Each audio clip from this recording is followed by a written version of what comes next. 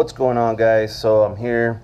I need to do a service on my vehicle, which is a 2005 Dodge Durango. What I need to do is exchange the fan clutch on it, where I've been having issues where I'm driving up into the mountains and it heats up when my AC is on, or when I'm carrying the trailer, it'll heat up. It doesn't heat up much, but it kind of sucks because, you know, I don't want to pay for a new engine if it does overheat. So I end up having to turn on the heater so that I could lower that temperature down. And what it's doing is it's making everybody uncomfortable inside of the vehicle. And so you all know, when your wife gets upset, then you have to do something about it. So here's the new fan clutch, and here's the part number if you guys have a 2005 Dodge Durango. I'm also going to be adding some AC Pro, because just to see if the AC will get a lot cooler. So here's the part, and set up so you guys can see. Very difficult to turn, where the old one you could turn super easy. So I'll take you guys over to the vehicle now, and you can see how difficult or how easy that one is to turn. Okay, so you kind of see the fan in there, but look how easy I can move it. I can move it with super easy. Super easy. I mean, it's just turning so easy. So what I'm gonna do is I'm gonna go ahead, and I thought I needed to take this off, but I don't need to. So what I'm gonna do is I'm gonna take this intake off, and probably this shroud, and we'll go from there. So I'll start with that, and then I'll come back and give you guys a little update. Alright guys, so I couldn't take off the shroud because the fan is kind of in the way. So if you guys can see down there, I think you can. It's kind of dark.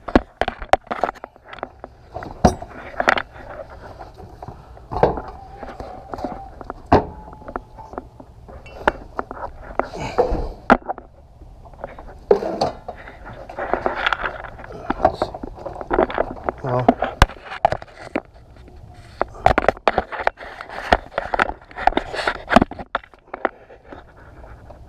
alright, you kind of see it. So right here, this pulley right here has has 4 holes around it. So there's a special tool that you can use that will go in to that, so where you hold it and you can turn this piece to bring it off. So what I did is I found some bolts that are about the same size as the holes. I put the bolts in. I got me a big screwdriver, big old prying screwdriver, and I just put it in between both holes. I turned the pulley, and then I pretty much got it to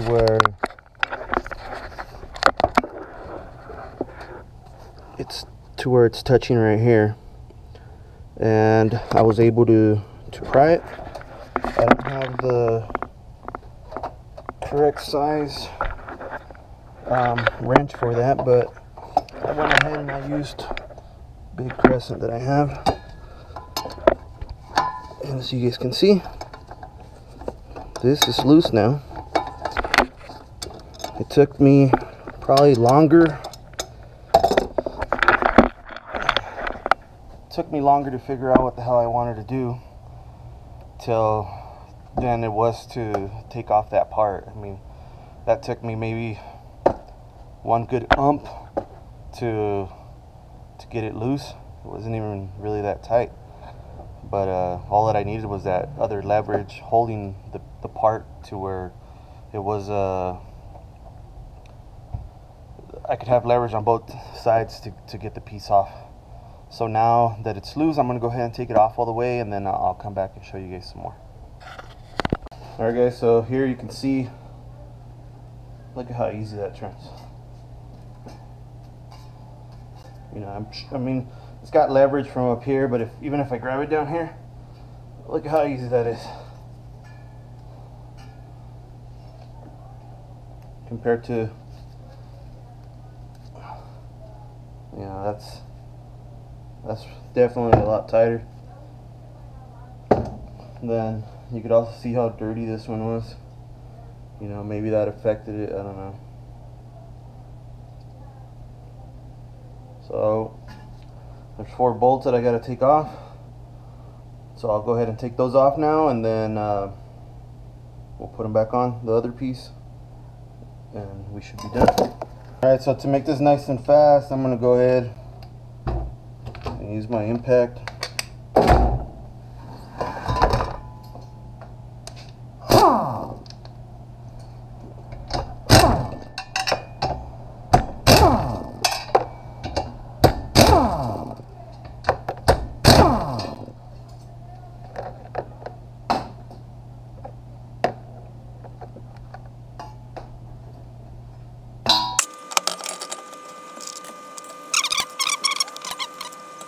Take it off, but I'm not going to use the impact to put it back on because that's cast aluminum right there.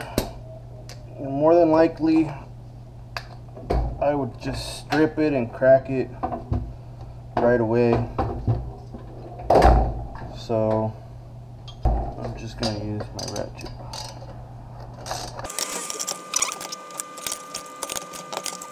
Alright, I think that's tight enough.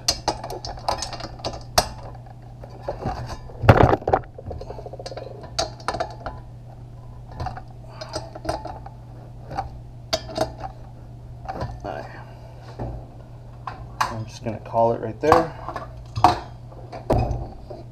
Okay, so I'm going to go stick this back in and install it, and we'll go from there. Alright guys, so I got everything back on. Pieces in there. You can still turn this one by hand, but I mean this one, it stops as soon as you stop turning it. So I mean, we'll see. I hope that it actually brings my temps down. If not, the other thing that I'll have to probably do is maybe change out the water pump. We've already changed out the thermostat on this, so I don't think that it's that. But we'll just have to go from there and then see what else it might be.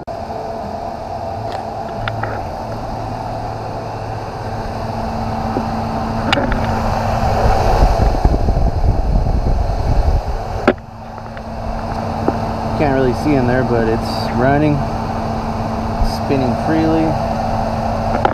There's air coming out.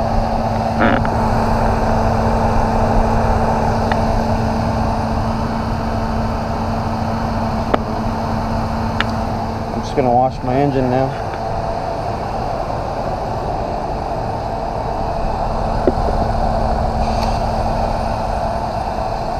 So we'll see what happens, alright?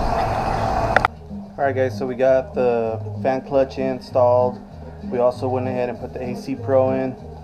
That AC Pro, I don't know if that stuff works or not, man, because I put that shit in and it feels freaking humid in there. So I don't know if it's humid in there just because I washed the engine or what. So I'm just gonna let the truck sit, let it freaking dry off, and then go from there. But hopefully it actually cools down a lot more. But like I said, the job itself for doing the fan clutch, that was easy. The hardest part was figuring out, you know, to get my 2 bolts to put in, put that piece in, and, you know, put some leverage on it so that I could get it out. But if you guys do it, I mean, it's easy. If you're mechanically inclined, you'll get the hang of it. You'll know what to do. It's not that hard. So right now what we're doing is we're just polishing the chrome on this. Did a little bit of polishing up here. My tank's kind of scratched up, but I mean, that's what happens when you buy a used bike. You know, I mean, you're not gonna get the best of the best. But yeah, that's what we're doing. Alright guys, well, thanks for watching this video. Wanted to say thanks to all my new subscribers. We're close to hitting 50 subscribers, so that's pretty awesome. I mean, that's more than I ever thought I would get in this amount of time. So we'll keep working hard on videos for you guys. Thanks for subscribing. If you haven't subscribed, please hit that subscribe button, give me a thumbs up, leave me a comment. Thank you.